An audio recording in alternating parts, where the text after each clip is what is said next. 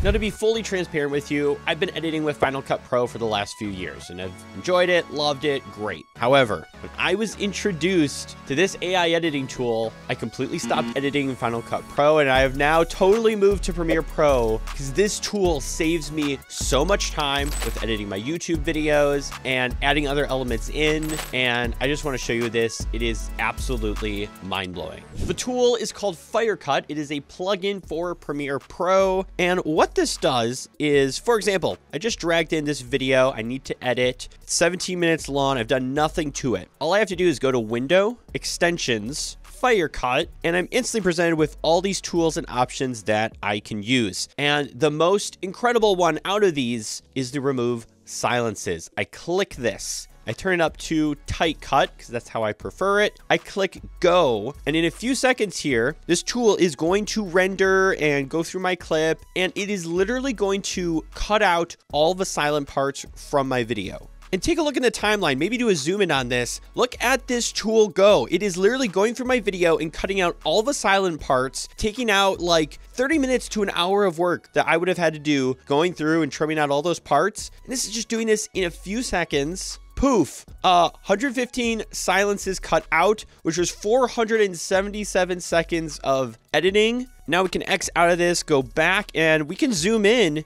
and it's been cut. Everything has been trimmed. Now, this tool does have a remove repetition option in here, and you can use that. But if I'm being totally honest with you, I don't usually do the remove repetition because I already have to go through all my clips and take out those weird parts where I am talking in between the clips or just thinking and things like that. But there are some additional things in here other than just removing the silences that makes this super awesome. And also, if you are curious how it sounds after you do make those auto trims and cuts and how well of a job it does, take a listen to this. Have you ever worked super hard on a video, editing it to the best of your abilities, only to click upload and get little to no views? I've been there. It feels like YouTube didn't even give your video a chance, and it makes you question if YouTube is even worth it. Well, today I was actually messing around in the analytics. So as you can see there, it does a really great job of just making those cuts in between clips, and it makes just as good of a job as I would have done if I would have manually gone through this. But that's not all we can do. There's also the add captions button. So what I can do is first I'm gonna place an I. I'm just gonna click I on the keyboard as my in point. And then I'm gonna scroll to, let's just do the first 25 seconds here. And I'm gonna make that the out point. So I'm just gonna click O on the keyboard. And then what I can do is go to captions. And I want it to just be the scope of the in and out points where I want captions. You know, sometimes people put captions at the beginning of their long form videos.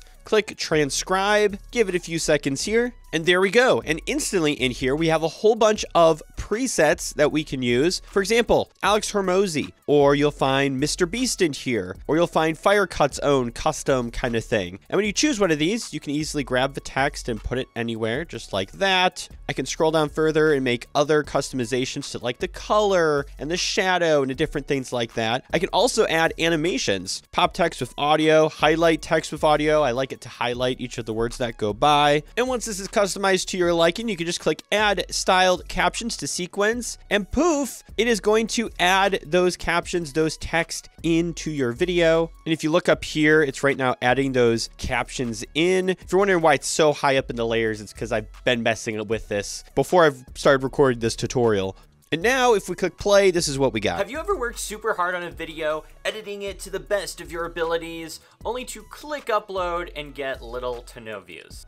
Like, that's awesome. That is incredible. And it just took a few seconds and it's just built right into Premiere Pro. So this can work great if you are wanting to add just some captions at the beginning of your video, or maybe there's somewhere later on in the video. You can easily just click an in and an out point real quick and just emphasize a point and have some captions pop up on screen. And it's just built into the editor, which just makes everything super easy. Now, another thing they have built in here that's really cool is Find B-roll, which what it'll do is you can set the frequency of B-roll that you want to appear. So high every 10 seconds, it'll try to add some B-roll in, which I like, or you can make it do it at a longer rate. And then if I scroll down the scope, I want just to do it between the in and out points, click Find B-roll, and it's actually going to use Pexels to find the B-roll, which is the free stock footage and photos site. So whatever's on there is going to try its best to match it up with what I'm saying. And as you can see, it's down downloading it right now into our project. And then we can click X. So we can see here on the left side, it found 3 different spots, one for video editing. I said YouTube upload, and this is the stock footage it chose, and then video analytics.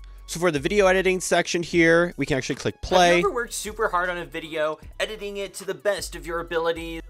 So that's what it chose. If I do click on the video editing option here, I click on this, I can change it. So maybe I don't like this B-roll, I'd rather this. I can click on that, it'll actually download that B-roll from Pexels, and poof, it's added in. Have you ever worked super hard on a video, editing it to the best of your abilities? And if I want to extend this, as so long as the video is long enough, I can actually extend it, which I can't, but I can shrink it down if I want as well. Or if I need to, I can always just click on this, you know, and do the double click or right click, and I could go to speed duration and slow it down, and that would extend it. That kind of worked. Like, I mean, you don't know what part I'm necessarily looking at, so maybe that works. But hey, it is trying to find those areas and giving me free B-roll. And even if 1 or 2 of these work, and let's say we just delete these 2 because we didn't like them, we at least had 1 B-roll added in that we didn't have to add, and AI took over and added it, decreasing the amount of time we have to spend editing this video, and also kind of increasing the engagement because it's giving us multiple clips that we can add over our video that's just going to make it more interesting and do a pattern interrupt.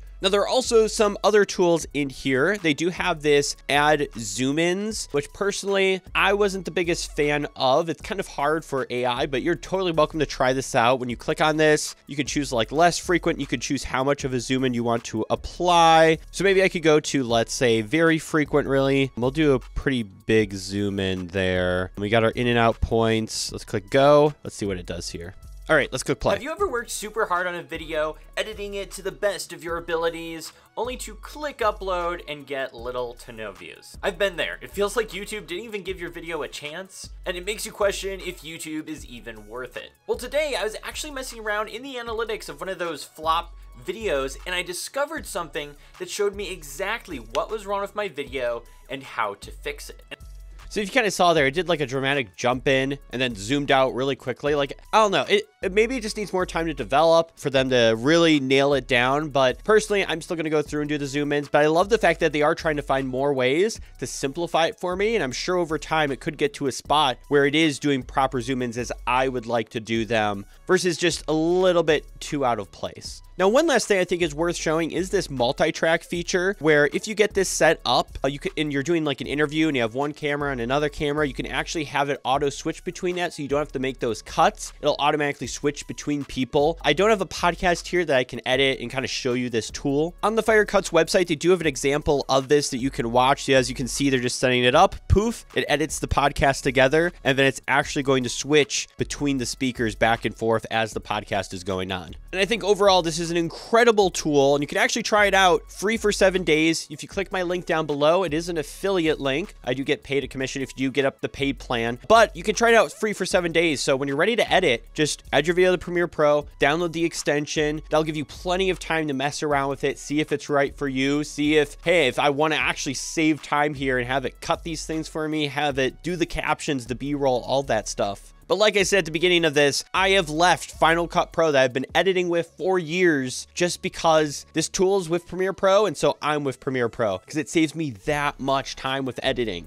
And I'm only going to recommend something that I personally use when I'm editing videos, so definitely check it out. Links down below. And if you want to see some other great creator tools that you can use, be sure to check out this video here. I cover a bunch of tools that YouTubers should check out. Definitely worth watching if you are looking for the best tools that you can use as a content creator.